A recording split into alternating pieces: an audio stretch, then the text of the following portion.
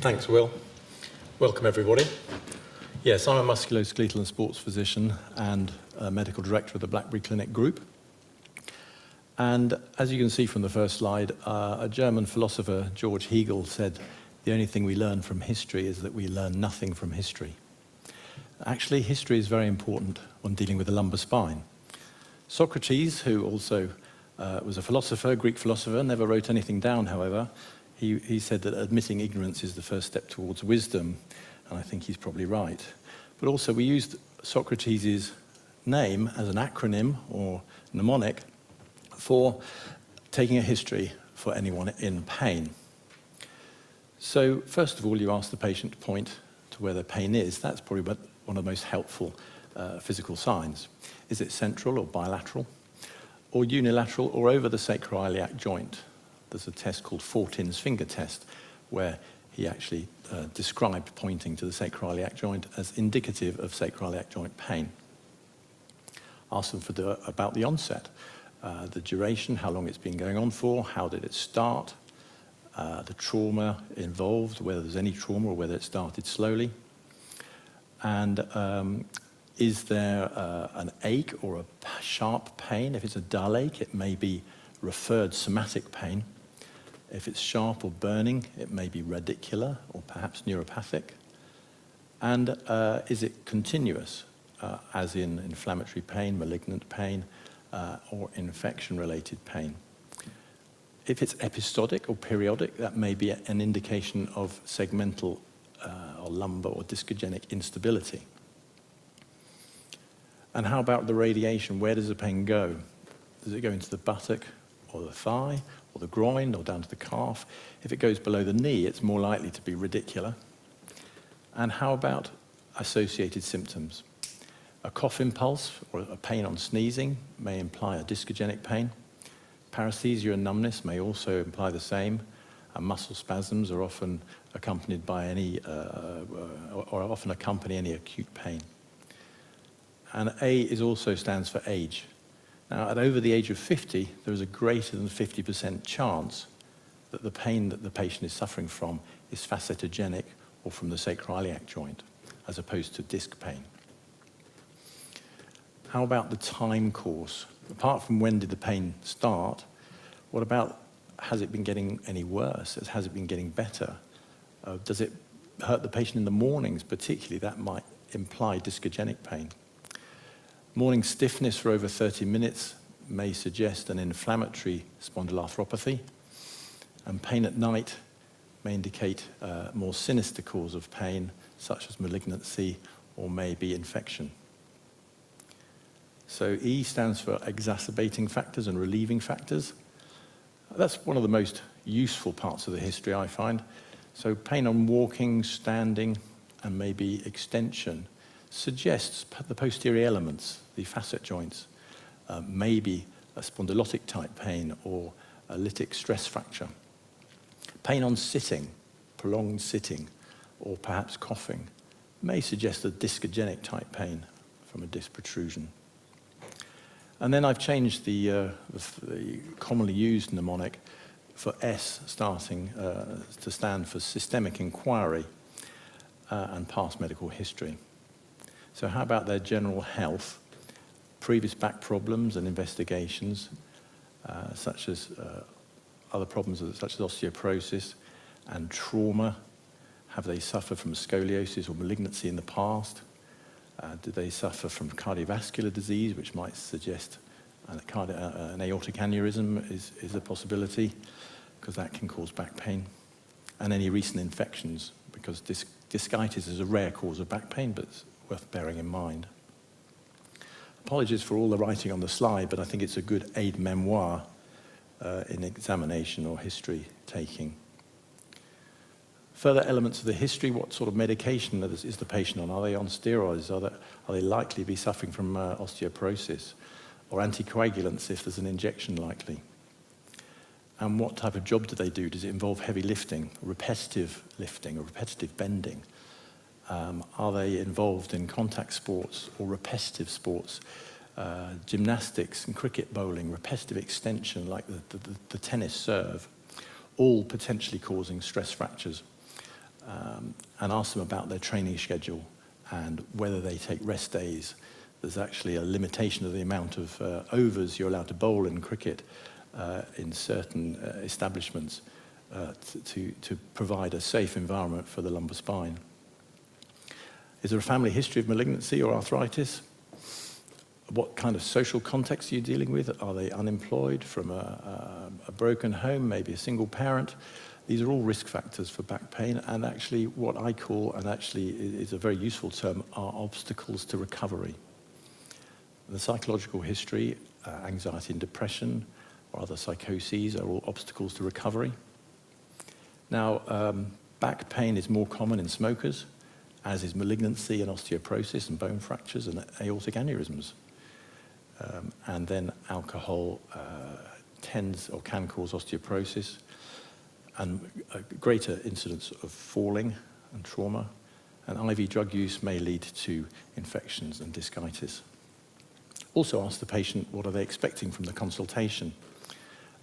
What are they worried about? What do they think their back is caused by? Which is also a very useful question to ask when dealing with the history of someone in pain.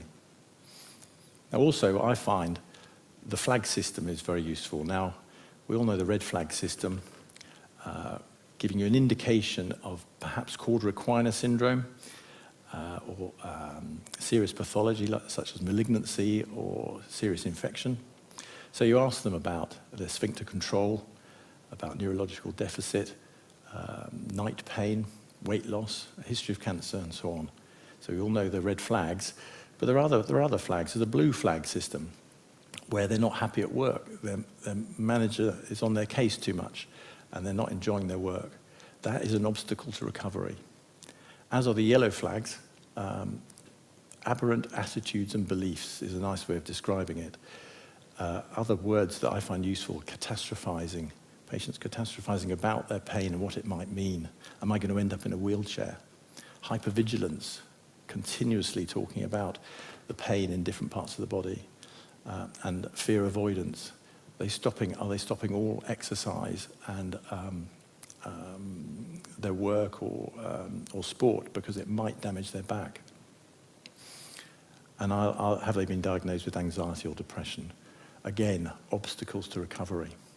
And the black flags are just about litigation, any legal cases outstanding, or controversies about the legal case, or the length of time it's taking to settle a legal case. All of these are more obstacles to recovery. So, why do we examine the patient if the history is giving us so much? Well, the examination also helps with the diagnosis and how disabled the patient is. It does actually improve the patient relationship, the practitioner-patient relationship. They begin to trust you if you've examined them. How many times have you heard a patient say to you, I just went to this particular practitioner, they didn't even examine me? It also communicates your empathy towards their predicament. Some of the examination tests actually give you a valid test for the likelihood of that patient responding to a particular intervention. It gives you an objective measure that you can record regarding the particular disability. And there's certain types of examination known as the Waddell signs, which I'm not going to go into today. They are signs or tests you can do that give you an idea that the psychosocial issues need to be taken into consideration. Waddell initially described these, and they became quite controversial, and then they became discredited until he explained exactly what he meant. They are not signs of malingering, they are signs that the psychosocial issues need to be taken into account. And also the examination allows you to document your findings in case you have to produce a medico-legal report.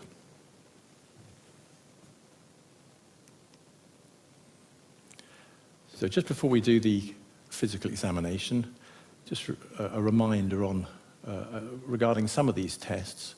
They have validity, some of them, and they've been tested for that. Some of them have reliability, but not validity. Reliability means the the agreement between examiners and with one examiner also doing the same test repeated times, and that's often scored with a kappa score.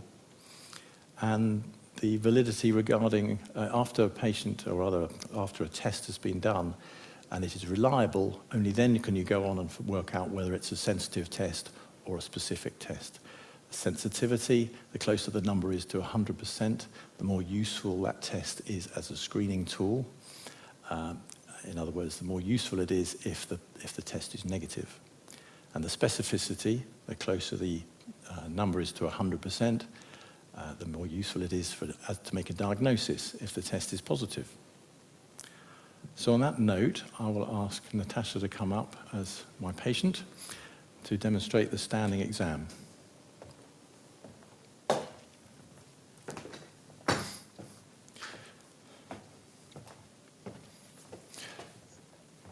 Now, although I'll talk about it for a while, Natasha, as the patient, has already walked onto the stage. I watched her demeanor. I saw whether she was in pain, maybe whether she was depressed, looking rather flat affect. Was she walking with a Trendelenburg gait? Was she walking with an antalgic gait? And was she walking shifted over with a protective scoliosis? Now I'll ask the patient to stand facing away from me. Can you come back a fraction, Natasha? That's it. That's good. So she's facing away from me. I'm going to look at a number of things regarding posture. As Matteo talked about, the side-on posture is useful to look at. Is there a kyphosis? Is there a lordosis? What's the centre of gravity like? Is it forward with protracted shoulders and protruding chin? And then from behind, is there a scoliosis? Now, a scoliosis might be a protective scoliosis in that you've got muscle spasm and an acute pain, or it might be a functional scoliosis, which actually corrects when the patient sits down and levels the pelvis. It might be a structural scoliosis, in which case the patient sits down and it doesn't correct, or it may be transitional halfway between the two. Other things to look at in terms of posture and the pelvis are to look at the pelvic levels. So I'll put my thumbs underneath the posterior superior iliac spine, preferably not looking to start off with. I usually do this from an eye level, and then on the iliac crests, and then on the anterior superior iliac spine. Again, looking for the pelvic level, and an indication that a likely leg length discrepancy is there. Those pelvic levels can also give you an idea of pelvic torsion, pelvic asymmetry. If the ASIS is lower and the PSIS is higher on the right, that suggests some anterior rotation or torsion of the pelvis, which may implicate segmental dysfunction, or rather sacroiliac joint dysfunction. Interesting to look at someone's feet, because someone with overpronated feet, if you can just stand that way, if they've got overpronated feet, it can send the centre of gravity forward. So if I look at Natasha's feet and decide they're overpronated, I might get her to correct them if you just move the talus into the neutral position, and if the patient just looks straight ahead, and if you relax your feet, you notice the centre of gravity moves forward in quite a few people. That can increase your lordosis and increase the weight bearing on your posterior columns, the facet joints. Okay, let's leave you in that position. Now I'm going to do a few tests with her standing there before we do any flexion or extension tests. Can you stand on tiptoes? Okay, and down. We're testing S1, plantar flexion of the foot. And can you walk around on tiptoes? Sometimes they cheat, so it's always worth checking that they can actually walk around on tiptoes, and then onto your heels and do the same thing. That's it. Testing L4, dorsiflexion of the ankle. If you're not sure about the actual power loss in the S1 distribution, you can ask the patient to grab my hand, stand on tiptoe on one leg, and then go up and down a few times. Most people should be able to get 10 to 15 of those toe raises in. That's enough, thank you. If they tire quickly, you compare it to the other side. And it's a good way of picking up very subtle S1 weakness. I'm looking also, while standing here, at her popliteal creases, the buttock creases, and checking that everything is symmetrical and not suggesting a leg length discrepancy. Right, can you stand on one leg for me, please? Trendelenburg's test. Okay, and down. Turn face the other way. Do the same again. Stand on one leg and down. So what I'm looking for there is Trendelenburg's test. It's a weakness of the abductors, the abductors on the left side, suggesting anything from arthritic problems in the hip or weakness of the abductors of the hip on the left side if the pelvic level drops down to the right. Okay, facing the other way again. From this position, I can now test lumbar flexion.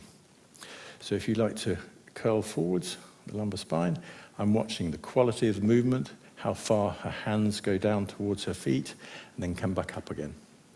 Looking at where the movement takes place. Is it mostly hip movement or is it lumbar movement? There is a test called Scherber's test, facing this way again. Now the posterior superior iliac spines are there and there. The line between the two is your L5 S1 segment. I use a modified Scherber's test, which is more practical in the clinical situation, where I put my thumb there and the finger 10 centimeters above. Can you just flex forward again? And that distance should extend by 5 centimeters on full flexion. Come back up again. That, if it doesn't, is a positive Scherber's test, suggesting anything from ankylosing spondylitis to acute muscle spasm, restricting lumbar movement. Okay, facing this way again. So flex forward again, if you don't mind, Natasha, thank you. I'm now looking for any other signs. Come back up again. I'm asking for pain. Where does the pain occur? Is there a painful arc on flexing forward? Is there a catch on flexing forward? Is there a deviation on flexing forward? All of these can suggest segmental instability or discogenic pain. On deflection, when she comes back up again, is there a catch on coming back up? Is there a shift on coming back up? Does she walk up her legs, which is called the Gower sign? It's not a particularly valid test, but it suggests some segmental instability. So extension now, if you'd like to bend back towards me, extension, or if that's painful, it's more likely to represent pain from the facet joints and posterior elements. Oblique extension, coming back to the right, again, facet joints or possibly a stress fracture in the lumbar spine. On extension, you can do a test called the Stork test, which is not a particularly valid test, but it's useful. Even if tests are not valid in themselves, they're useful in association with signs from the history and other features of examination. So I'm just going to hold Natasha's shoulders, stand on one leg, and then arch back towards me, and a little bit of rotation, and ask for reproduction of their familiar pain. And that's the Stork test. So side bending, so can you just turn that way? That's good. So side bending down to the right, looking at the smoothness of movement throughout the lumbar spine, and to the left, asking for pain, seeing if there's a limitation of movement. Maybe it's an asymmetrical limitation. If it is actually symmetrical, it suggests a capsular limitation or a spondylotic type limitation of lumbar movements. So I think we've finished the standing exam. If I could have the next slide, please, for the sitting exam. So if you like to sit on the couch facing that way, that's good. So sitting well back on the couch, there's a few tests that can be done in this position. The first one you might want to do is the knee-jerk reflex L3-4. Now you'll see Natasha's reflexes are not particularly good. You can facilitate or sensitize reflexes by asking the patient to clasp their hands together. And if you now pull, it facilitates the reflex. And that is a useful one to do because a quite surprising number of people don't have very good reflexes. From this position, we can check L1-2, hip flexion. So if you lift your knee up here, resist me pushing it down, and on this side, resist me pushing it down. That's good. We can test L3-4, knee extension, the quadriceps power. Try and extend your knee. That's good. And on this side. And then we can move to a useful test, probably one of the most useful tests in examination of the lumbar spine, which is the slump test. So hands behind your back, slump down as if you'd fallen asleep. Let your head drop. Now, I extend the knee to the point where pain is reproduced, and dorsiflex the foot should accentuate the familiar radicular pain. That can be sensitized by internally rotating the leg and adducting the hip. Okay, come back up again. The important thing with this test is to ask the patient, does that reproduce your familiar pain? Because a patient who just says, that hurts, is not very helpful. You have to ask whether it is reproducing their pain. Can we do the test again? Hands behind your back. Extend the knee, dorsiflex the foot, and then if the pain is reproduced, lift your chin up and ask what happens to the pain, and then lower the chin back down again. Okay, so if the pain is improved, reduced by lifting the chin up, and made worse by dropping the chin back down again, that is a positive test. At this position, we can also test a passive internal rotation of the hip if you're suspecting that hip joints may be a problem. So radicular pain down the leg, reproducing their sharp burning pain, that's made worse on the slump test, suggests we may be dealing with a disc protrusion. So that concludes the examination of the sitting patient. So let's have you lying down now, Natasha.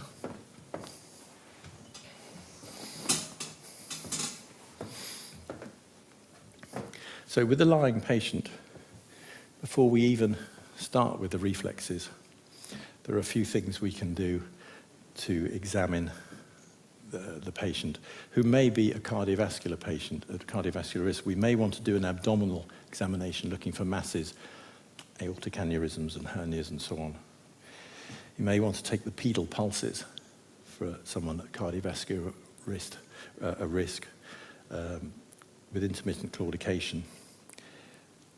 Let's just do the reflexes while we're here. S1, ankle jerk, both sides. Let's ask Natasha to facilitate that again, just with your hands. Pull hard. And on this side. Still not so good. Okay, put that down. Actually, before we do that, we just check the plantar reflexes, the Babinski sign, for upper motor neuron lesions. And remember clonus. Clonus can be very helpful. Just check for clonus. More than 2 beats of clonus may suggest an upper motor neuron lesion. While we're doing the neurological testing, light touch in the L3 dermatome, L4 dermatome, L5 dermatome, and S1 on the outside of the foot. Remember to test those. And we're now going to test for power. So if you like to lift your ankle up like that, I'm resisting ankle dorsiflexion. Hold it where it is and resist me pushing it down. That's it. And on this side, hold it up, resist me pushing it down. It's actually best to say to people, hold it there, resist me pushing it, because if you say to the patient, lift it up or push it up, you may get all sorts of actions. So L4, ankle dorsiflexion. L5 is hallux dorsiflexion, the big toe. Resist me pushing it down. Okay, that's good. Now you can do the knee reflexes from this position.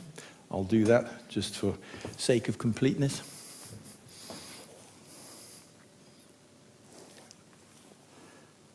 L3-4. Now from this position also, if we're considering excluding a hip joint as a cause of pain, we can do a log roll. That means grabbing both feet and rolling the hips, which actually excludes the lumbar spine in that movement. And if you think there is a restriction of movement in the capsular pattern, which is mostly internal rotation regarding the hip joint, that may suggest hip joint pathology. While the patient is supine, we haven't done any further movements yet, you can do one of the sacroiliac joint pain provocation tests, which is anterior superior iliac spine distraction or compression. If that reproduces the patient's familiar sacroiliac joint pain, that's a positive test. Now, Laslett described 6 tests, which I will be covering today. 3 of those tests being positive may suggest the pain is originating from the sacroiliac joint. And my own interpretation is that if you have less than those, that 3 sacroiliac joint provocation test positive, the pain may actually be coming from the sacroiliac ligaments, but not enough research has been done on the sacroiliac ligaments. So from this position, we also want to check their leg lengths. So bend your knees up, lift your bottom an inch off the ground and drop it down, and then straighten your legs. Quick check to make sure the line between the anterior superior iliac spines is perpendicular to the couch, and then pop your thumbs underneath the medial malleolus, and you can check to see if there is a leg length deficiency. That's by far the best way of checking by eye. Using a tape measure means you've got an error of about 1 centimetre at both ends, and you come up with some spurious results. So we've checked her leg lengths now. Now we're going to do the straight leg raise. So just relax your leg. So we're looking for radicular pain, suggesting a disc protrusion, and asking for reproduction of the pain. Is there any pain there? No. And if there is pain, you can sensitize that test with dorsiflexion of the foot, otherwise known as Braggard's test. So from this position, if you've already excluded that radicular pain, you can then fully flex the hip, checking for a capsular pattern of restriction of hip movement, familiar to people with arthritic hips.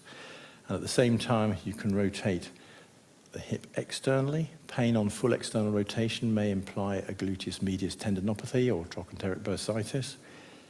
Internal restriction of movement, a hard end feel for how it actually feels right at the end of the range, and pain may suggest that capsular pattern of restriction in arthritic hips. Now, from this position, we can also internally rotate the hip, adduct, flexion, adduction, internal rotation, otherwise known as the Fadir test, and compression, which actually tests for femoroacetabular impingement or labral tears. Now, in this neutral position of the hip, we can also do a thigh thrust, which is the sacroiliac joint pain provocation test, probably one of the better ones. Direct axial thrust down through the femur, asking for reproduction of their familiar pain. That can be modified by holding back on the contralateral ASIS. And another way of doing the thigh thrust test is by actually holding back on the sacrum and shearing the sacroiliac joint on that side. Again, looking for reproduction of their familiar pain. Now, with the leg up at this position, we're doing this in the routine that you do it in a clinical examination, so hopefully it's all clear that it's running smoothly. So we can do Patrick's figure 4 or Faber test, flexion, abduction, external rotation. So that's with the foot on the contralateral knee, hold down on the ipsilateral knee and the contralateral ASIS, press down and ask for reproduction of pain, again, around the SI joint. Some patients will tell you it's painful in the groin, which is not particularly helpful. It's more suggestive of hip joint pathology, that. But if it's painful around the sacroiliac joint on the ipsilateral side, that suggests a positive test. So that's the Patrick's figure 4 test. Now, the next test is called Gainsland's test. So if you could just shift slightly that way, and that's good. If you can now grab your right knee and then drop your left knee over the couch. This is a shearing test for the left sacroiliac joint. I'm pressing down, extending the left hip, and looking for reproduction of the characteristic sacroiliac joint pain on the ipsilateral side, which is her left side. Okay, come back again. So again, that's one of the 6 sacroiliac joint pain provocation tests that I've outlined. I think we've covered the supine testing. Can we have the next slide, which was actually outlining all of those tests? So again, lots of information on one slide, but actually useful for an aide-memoire when you're doing the examination. I think we've covered almost all of those, apart from the active straight leg raise. Pregnant mums or peripartum mums quite often suffer from sacroiliac joint pain, perhaps about 20 or 30% of them. And in their situation, then raising a leg, if you raise this leg straight, an active straight leg raise can feel very different on one side. And back down again. It can either feel very difficult or painful if they have got sacroiliac dysfunction on one side.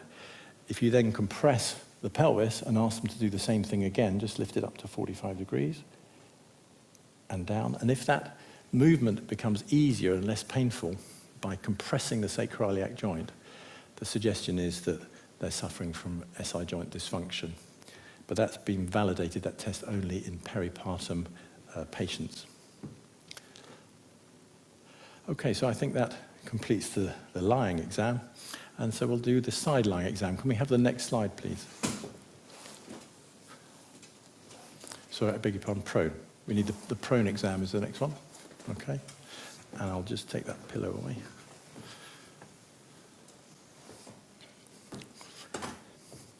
Okay, so the prone exam, make sure the patient's comfortable lying prone. The first thing I do is flex both knees. Now, this particular maneuver is a combination of tests. First of all, it's testing whether the hip flexors are tight on one side or the other, or the knee extensors. Can happen in OA hip and other conditions. At the same time, what it does is also test for facet joint pain. Somebody with facet joint pain in the lumbar spine will find that is actually a painful maneuver in the lumbar spine because it tilts the pelvis forwards anteriorly, loading the facet joints. So at the same time, you're actually doing a bilateral femoral stress test, or femoral stretch test.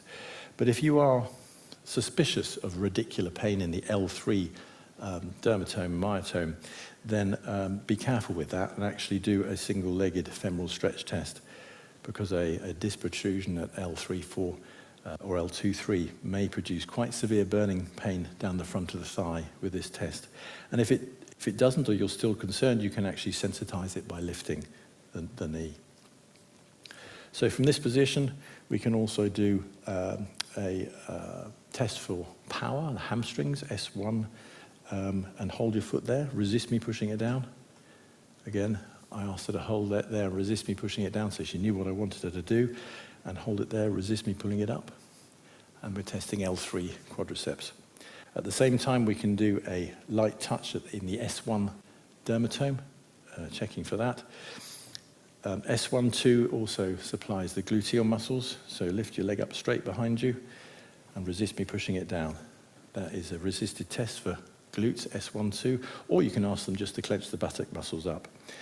And you'll notice a decrease in tone if there's a significant radiculopathy.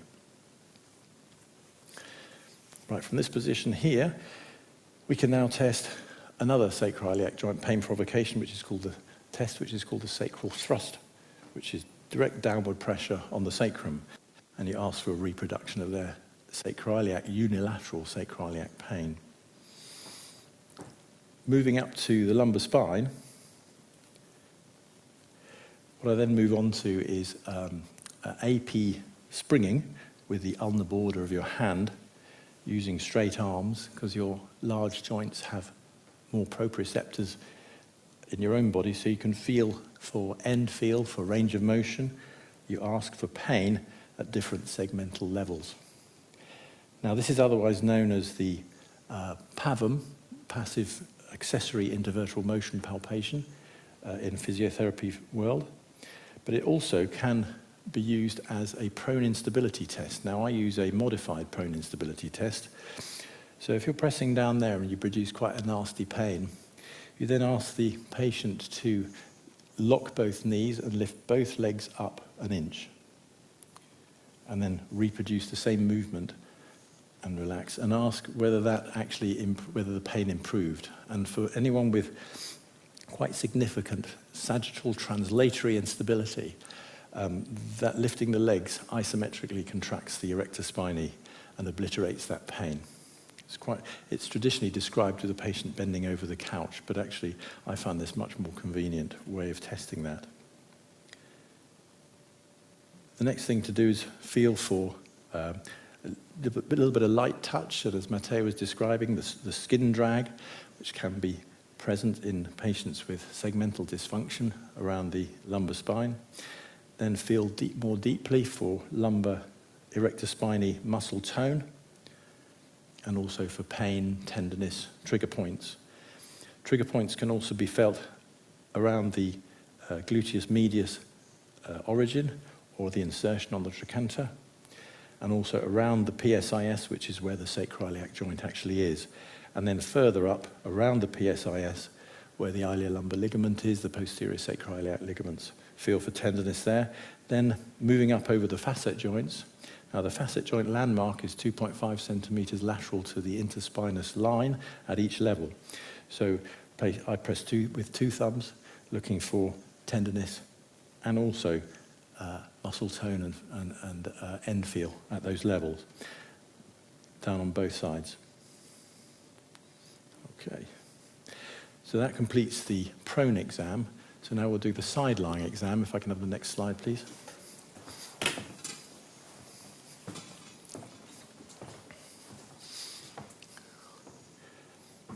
Now, a side-lying exam, favoured by osteopaths and physios and chiropractors. You grab the knees with your left arm, feet with the right arm, and you're allowing the knees to rest against your lateral thigh at the same time as palpating. Before I do that, I just move the patient slightly towards me, then palpate the PSIS, both sides, and the line between the two, if you remember, is the L5-S1 segment. Then from that position, you can then use flexion movements. This is otherwise known as motion palpation or passive physiological intervertebral motion palpation, or PIVMs for those physios amongst us. And this is a valid test, particularly looking for alignment and contour, and whether you can pick up a step or a spondylolisthesis, and a range of motion at each segmental level. And you can pick up some people with quite hypermobile segments by doing this. Now, at the same point, you can reverse that, have the knees against your lateral other thigh, and assess it in extension. And apparently, the PIVMs or motion palpation is more valid in this position, in extension, looking for sagittal translatory instability, hypermobility, or spondylolisthesis. In that position, too, you can also test for muscle tone and tenderness. And there's one more sacroiliac joint pain provocation test, which we did supine, but you can more easily do it side-lying. That is with your forearm over the fleshy abductors of the hip, and then compress the pelvis and ask for reproduction of their familiar pain in their back. That is the ASIS compression test. That's one of the pain provocation tests for the sacroiliac joint. So that completes the examination of the lumbar spine. Thank you.